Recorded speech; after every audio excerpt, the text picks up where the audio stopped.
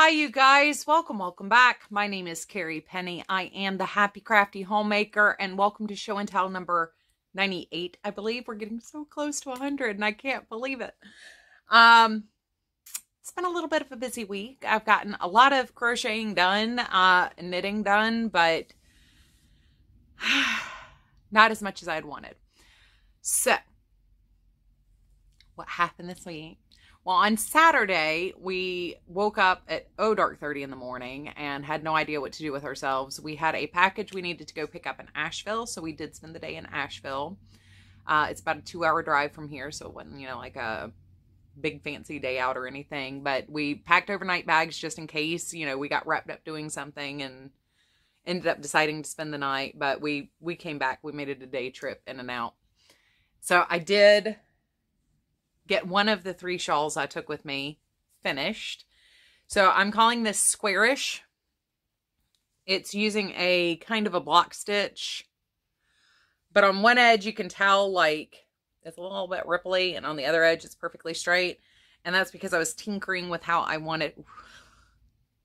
Once again, peas and carrots throws off my light balance, and I'm used to turning orange, not ghosting out. But yeah, so I was playing with how I wanted to do the stitches to make it work best for a shawl or even a blanket, I think.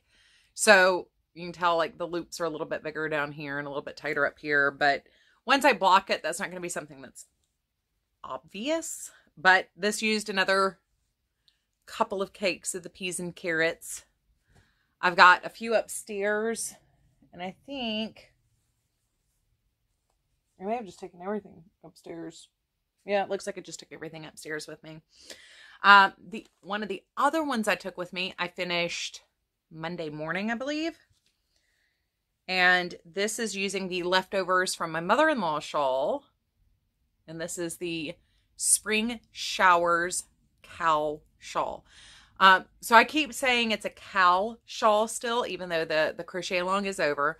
Because if you look up Crochet Spring Showers shawl by itself, there are a couple other patterns that show up first, but I think this is by Pattern Paradise or Paradise Patterns. I will have it linked down below, but that is now finished. I always get compliments on the one I made out of Genie, and this one is a Cupcake, my Lime Brand Cupcake in Spring Break. And I love how it turned out. It's perfect for the spring. We're having the weird weather where now it's like warm. It'll be like 30 when I leave for my walk, and it's 50 by the time I get back. So I'm okay with this though. The only thing I'm a little is that the pollen has started. But the weather's been beautiful. We've had a lot of sunlight. Saturday was beautiful. On this Saturday, I will hopefully have the pictures and a few little video clips that I took edited together, and today I will film a short little video showing what I bought at the yarn store there. But I did make a yarn purchase and I'm super excited about it, but I'll share that in one big video of what we did in Nashville, because one of the things we did was go to the Folk Art Museum, and that's always so much fun. You never know who's, because it's like downstairs, it's kind of like a craft show. And there's some amazing things there. And then there's the big, beautiful quilts that are for sale. And you can buy, like, I think one of the pictures I took was one of the handmade bats. And it's got leather wings. And it was so cute. But it just couldn't justify $50 for a little bat to hang off of something. But it was so adorable. Beautifully made. We didn't really buy anything. Just because we really wanted to see more what was there. And then upstairs they have an actual like art gallery. Some things you can purchase, and then they have the historic crafts thing. So I took a lot of pictures while we were there. So I want to put those together in their own video to kind of showcase everything that we saw while we were there, plus the yarn store and my purchases there. So that will be Saturday. Hopefully that will go live. But yeah, it was a lot of fun. It was nice to just get out in decent weather and relax. You just relax. Plus, car crochet. I enjoy getting my car crochet in. Tuesday, hopefully, I should have a video discussing the next yarn that I love. So we'll see how everything works out.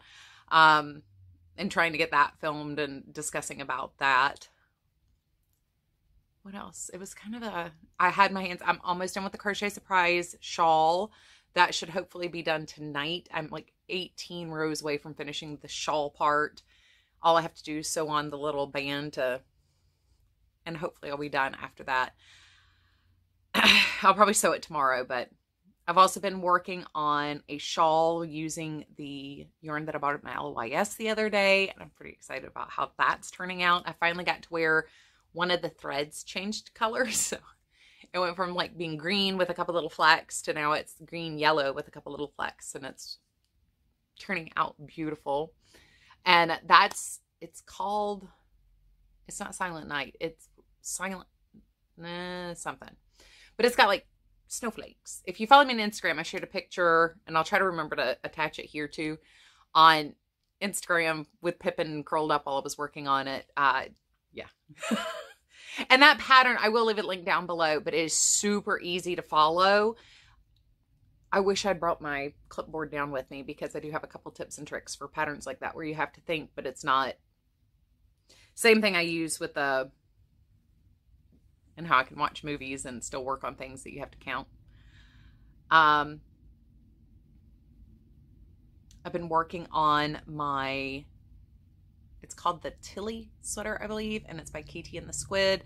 It was shared on the Furls website. That's what I'm doing with my Karen Ripple cakes.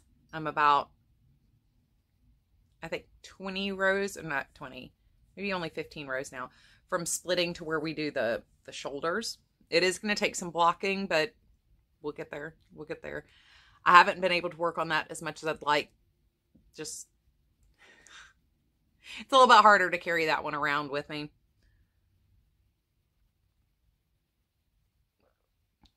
If you watched my yarn bingo video, you will have seen my progress on the architecture shawl. So check that video out.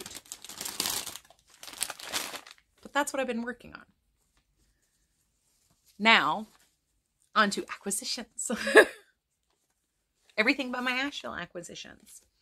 So first off, I got a really, really sweet card in the mail from Cheryl.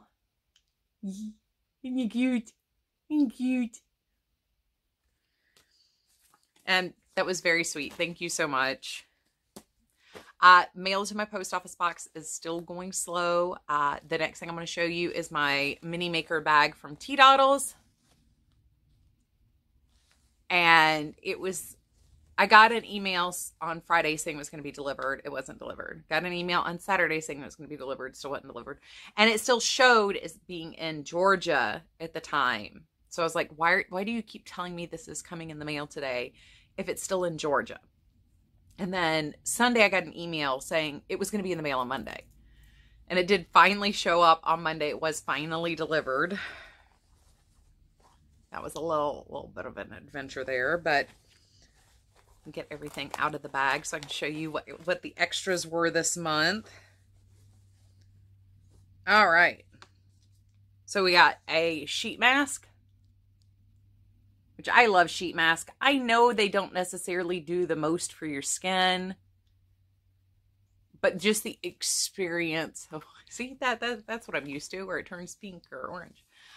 The experience of doing a sheet mask is just so relaxing, and it's like that 15-20 minutes where you just zen out and relax. I enjoy the experience. The other thing we got here is an Epsom salt activated charcoal black lava salt with juniper and grapefruit. I can kind of smell it through the packet, but I'm really looking forward to that. I've told you guys before, I do Epsom salt soaks regularly. It helps with joint swelling, and it helps with muscle fatigue and stuff like that. So generally every Wednesday I try to take a soak. So that will be going directly into the bathroom to be used next time. Our tea this month is Pucka Nighttime, which is delicious. I already know I love this one. It's a dreamy bed of oat flower, lavender, and lime flower. It is quite nice. Very relaxing. And then I'm going to try to get it to where you can see the impressive part of these. These are maker charms this month. Dig the piggies. Piggy, piggy, piggy, piggy. Ignore my lack of manicure and poor dry cuticles. We've got a pretty little sea glass cube there. Piggy, piggy, piggy, piggy. I think they're so cute. I love pigs. Pigs are adorable. And then,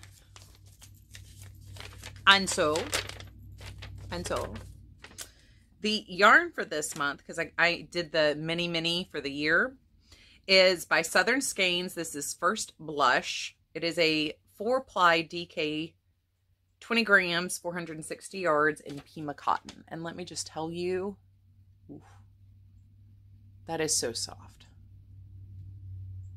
That is so soft. It's still dry like cotton, which is one of the reasons why, you know, I get a little frustrated working with cotton, but it's still so soft. I love having finished objects with cotton, but the cotton is a little dry on your hands. And then, as I unpack everything, like I showed you, we've got teapots, teacups, little saucers. Hold on a second.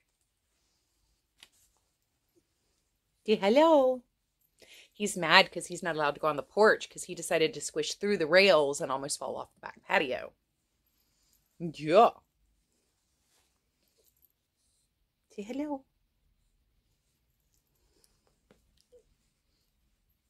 He's like, let me out. Let me outside. I want to go back outside. Mwah. Yeah, he's not happy. But that's what happens when you give your mommy a heart attack. You lose privileges. And then on the inside this month, we have this beautiful batik fabric. Once again, I just love the combinations. This almost didn't get shown this month or this week because I almost dropped my cake for the Karen Rumpel cake in there. Guys, it's just so happy. He's just happy. Not that I don't have other bags actually used. I just was very excited about this one. So, that's really all I had to show you guys today. There hasn't been a whole lot going on. It's what has been going on kind of needs to be talked about separately. Oh, now he's crying. Yeah, he's mad at me. Pip, pip. I have a feeling I'm going to find something destroyed here in the next 45 minutes. He's mad. He wants to go lay outside and be part of everything. Come here. No, he's just going to stand there and cry at me. He's right at the door to the craft room and he's just standing there crying. Anyway, I hope you guys have had a fantastic week.